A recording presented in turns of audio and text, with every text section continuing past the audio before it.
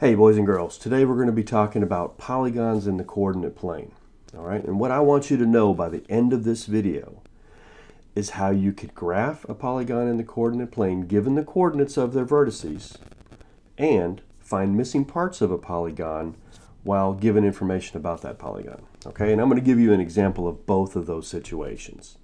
So let's look at our first example. I have this coordinate plane, and I want to draw a polygon given these set of points right here. So the first set of points is 5 and 1.5. So what you would have to do is, first of all, you start at the origin. Now the origin is the point where the two axes meet, the x-axis and the y-axis. They meet at the origin. I hope you remember that from our graphing chapter. Now, the first number in the ordered pair is your x-axis coordinate. That tells you how far to go left or how far to go right. So for 5, we go to the right 5 places. And then we go up 1.5 places. And that's where your point goes. And then we do the same thing for the other 4 points. We just repeat the steps. So for 0 and 2.5, since 0 is your x coordinate, it doesn't go anywhere. It just stays right there on at the origin. And then we go up 2.5 for the y coordinate. The next coordinate is negative 1.5 and negative 6. So because that's negative, we go to the left. And that's for the x coordinate. On the y coordinate, it's also negative. So that means we go down.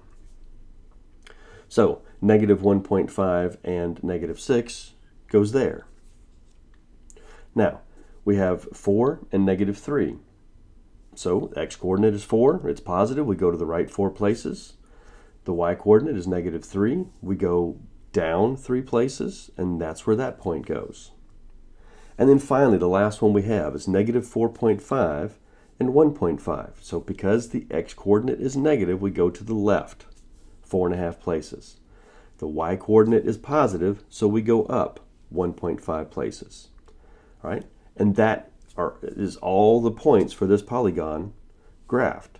Now we want to go ahead and create our polygon. So we start connecting the points. We start with our first point and we draw a line to the second point. Then we go from there to the third point.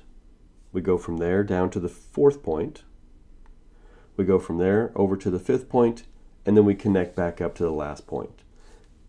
That's our polygon. That's it. That's all there is to it. Okay? So the next example, you have Conrad, and he's drawn a triangle on a coordinate plane. Now, he has one point that's located, one point of the triangle. Remember, triangle's a three-sided figure. Hope you remember that. One point is located at negative 1, negative 2.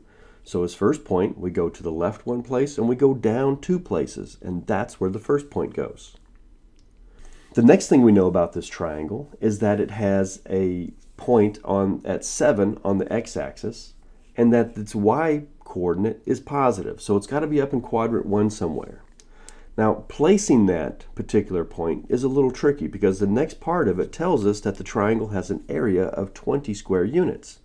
So this is my thought process on this. In order to have a triangle with an area of 20 square units, then the numbers that I'm going to multiply together are kind of limited, right? Because I have to multiply two numbers together, and to get half of a number that equals 20, that means my total has to be 40. Okay, so if I'm starting at negative 1, negative 2, and if I go to the right to 7, that means I'm going to cover 8 places. So what numbers can I think of that multiply together that includes 8 that gives me 40? Well, that number's 5. So that means if my base is 8 and I can go up 5 places, that means my height is going to be 5.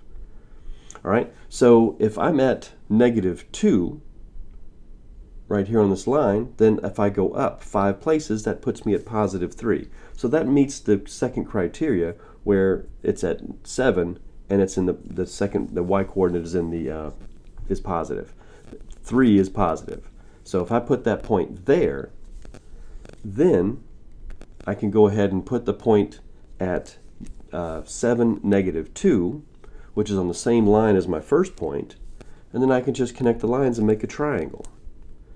Now, to figure out the area of that triangle, I take the formula, area equals, and you can say base times height divided by 2, all right? Area equals my base, which we've already said. Let me erase that a little bit. Oop, that doesn't look good.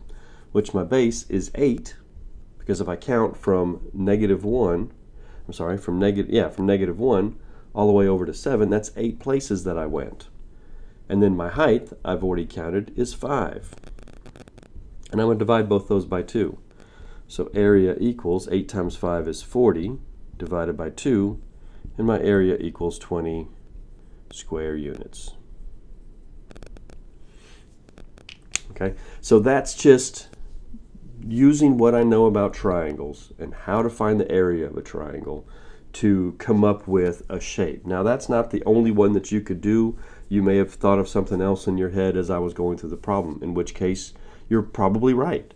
So don't think that what I did here is the only possibility that could be. All right, so